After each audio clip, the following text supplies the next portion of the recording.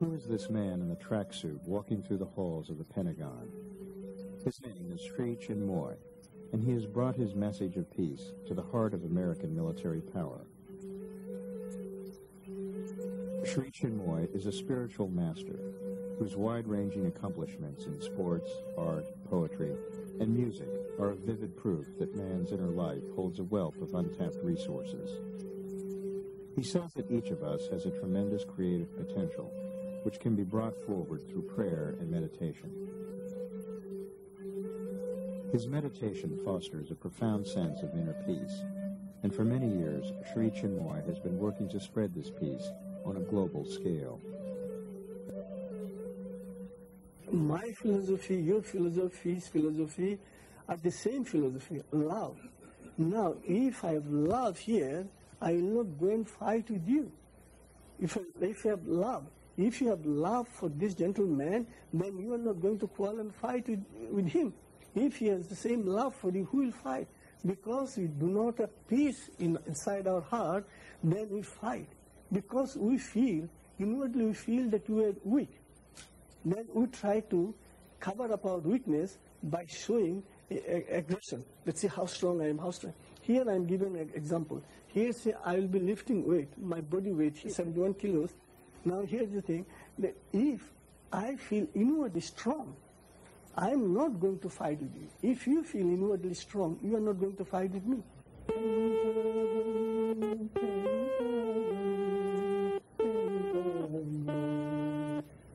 Sri Chinmoy believes that outer power must be guided by an inner peace in order to create a harmonious world. Only with the security and well-being of inner peace, he says, can we increase our outer strength and use it constructively. Sri Chinmoy founded his own peace meditation group at the United Nations 18 years ago, and he has had groups at the U.S. Congress and the British Parliament for several years. These weekly meditations, conducted by Sri Chinmoy and his students, offer the members and staff an opportunity to develop an inner awareness of peace, which can carry through to their work.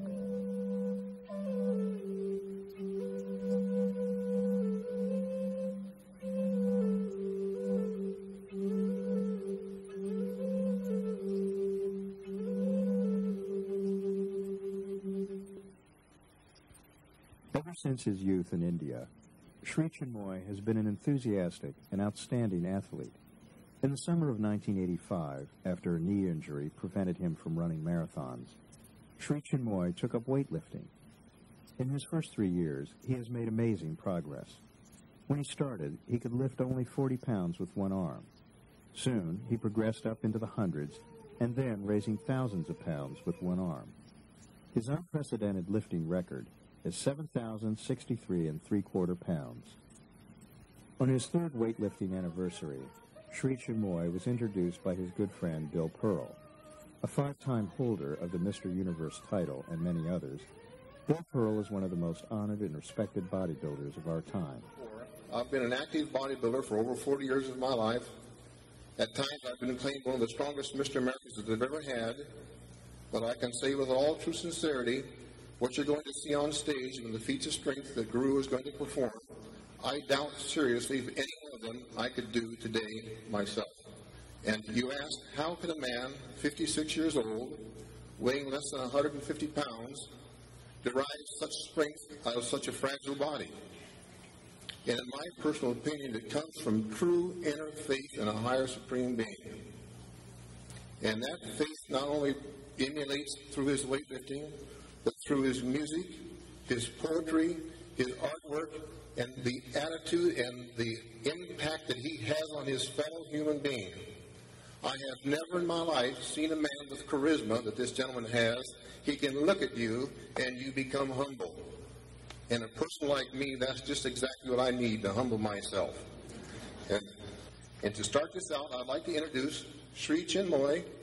This is a gentleman who's going to do all the work this evening. By the time it's over, he's going to lift over 40,000 pounds this evening. Sri Chinmoy.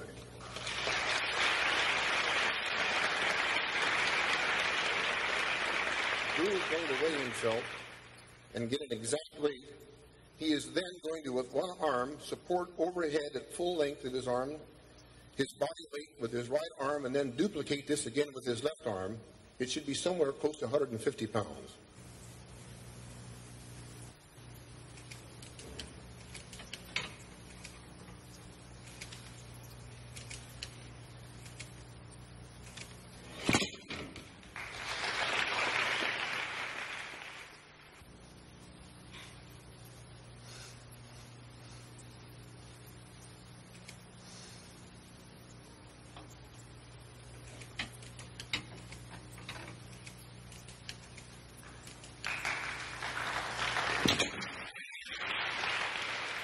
The next lift that Guru is going to attempt is a double arm dumbbell press with 120 pounds in each arm, 240 pounds overhead in dumbbells. That's, again, is a tremendous, tremendous feat of strength.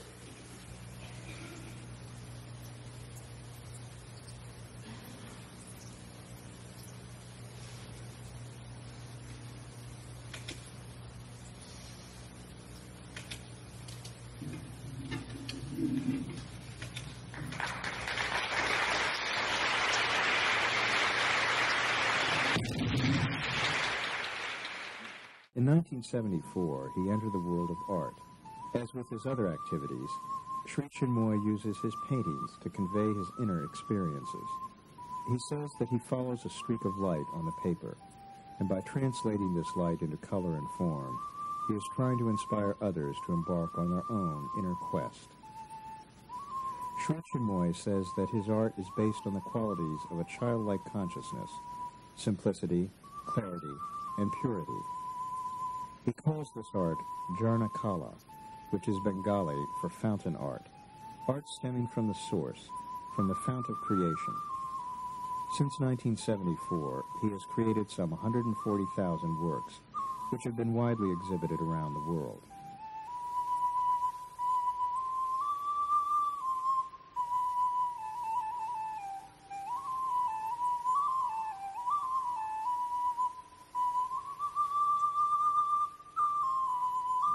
There is no gulf between art and spirituality, he says. If the aim of spirituality is to know the self, then the aim of art, too, is the same.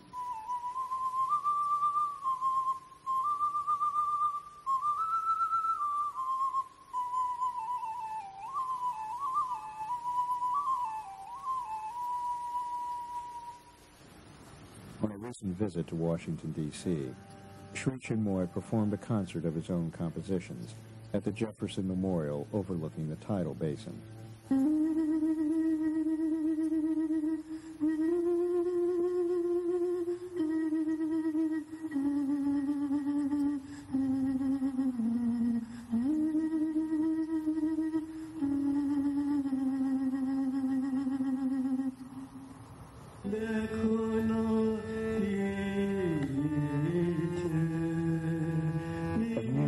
Sri Chinmoy says, it brings us to a universal harmony.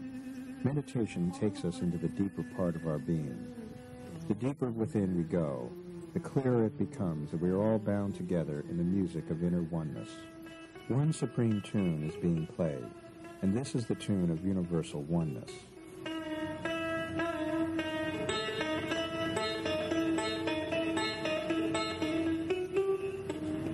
Sri Chinmoy often appears on local television shows. Sri Chinmoy is our next guest on the program, and he is the holder of the United Nations Medallion for Peace. Here I was lifting up in my body weight, which is with one hand yesterday at the studio. That's amazing, absolutely amazing. And the physical fitness is of paramount importance. If you are physically fit, then you will be able to pray and meditate regularly, and then we shall have both inner power and outer strength. They must go together in order to be a perfect human being. One complements the other, in other words. You've been quoted as saying your spiritual inside helps you with your physical outside. Absolutely. It is the inner power that has to come to the fore and then offer services to mankind. Sri Chinmoy continues to astound with his Herculean feats of strength. My weightlifting, my running, my music, anything that I do is founded upon my oneness with the world. I love the world and I want to become part and parcel of the world. But this love of the world comes from my soulful prayer. It is from the prayer, my prayer life and meditation life, that I get inspiration to be of service to mankind. In Indonesia, Sri Chinmoy lifted his body weight on television. During his stay in Indonesia, Sri Chinmoy visited the ancient Buddhist monument of Borobudur. Built in the 8th century, this colossal shrine represents the Buddhist cosmos.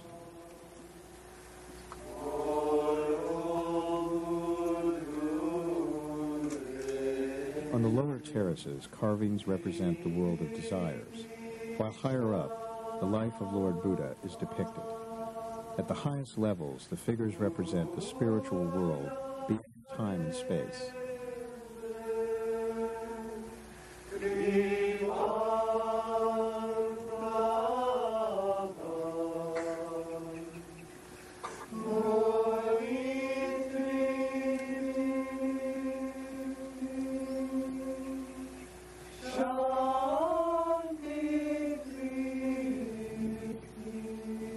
Stupa at the center is a symbol of the Buddha in the state of enlightenment.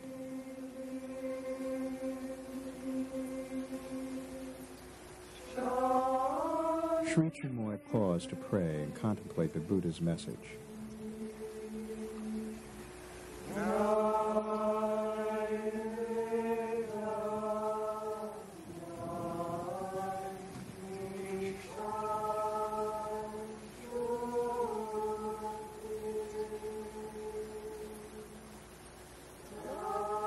Sri Chinmoy himself wants to inspire as many people as he can to draw on their inner powers and lead a better life. This is why he has lifted so many of his students.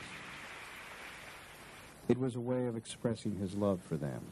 Sri Chinmoy students look to him as a tremendous source of inspiration through all the activities he performs. By developing a closeness with their teacher, the students share in the qualities of love and strength which he develops.